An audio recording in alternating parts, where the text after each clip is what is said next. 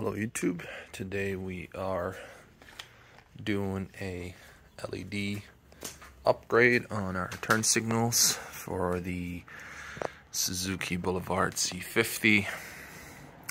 This is similar to the M50 and the other Suzuki cruisers such as the Intruder, which was I think the previous model, and then C90 and things like that. I think they all use similar type of turn signals.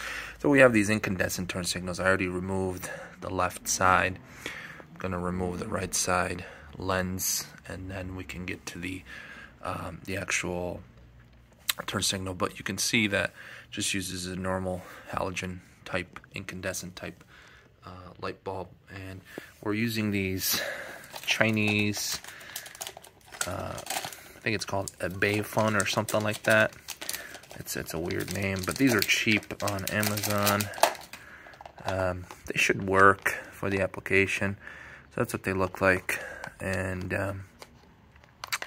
I can leave a link if anyone's interested. But essentially, and forgive me doing this with one hand, you can see that these are fairly decent quality. They're not the best, but they work. So they're amber, and essentially they should work. They have these, I did a little matching online, so they have these little knobs which should twist in, and hopefully it should stay in the socket. So we'll see how that works. If we do a quick comparison on how these look, we can turn the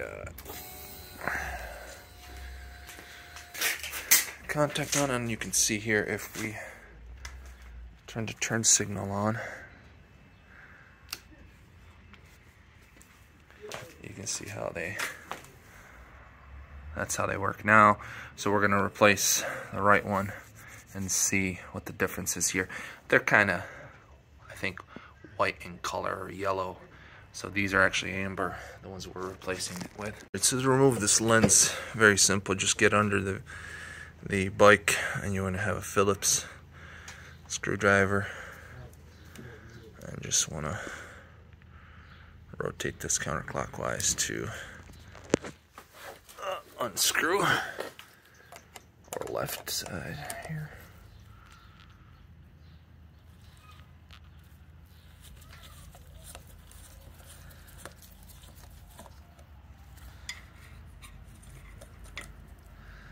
There you go. So you just have this little standard screw here. Drop that down, and then this should just twist out. There it is. And that's your lens housing. All kind of comes together. And use some gloves to remove this if you want to reuse it, so you don't leave. You want to twist and pull. So twist to the left and pull, and you can see the original OEM bulb is looks like it's a Stanley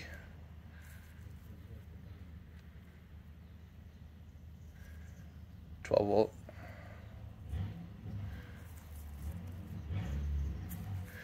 That's what that looks like, and it has that one contact, so that should match to what our LED is. So you just want to kind of put that in a clean spot here. There you go. And then let's try this one and see if that works. So the opposite should work. Insert these and then twist to the right, I believe.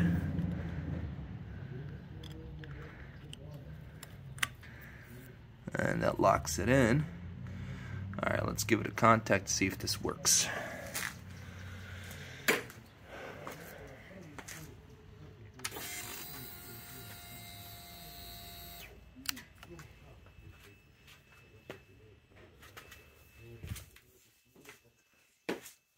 As you can see,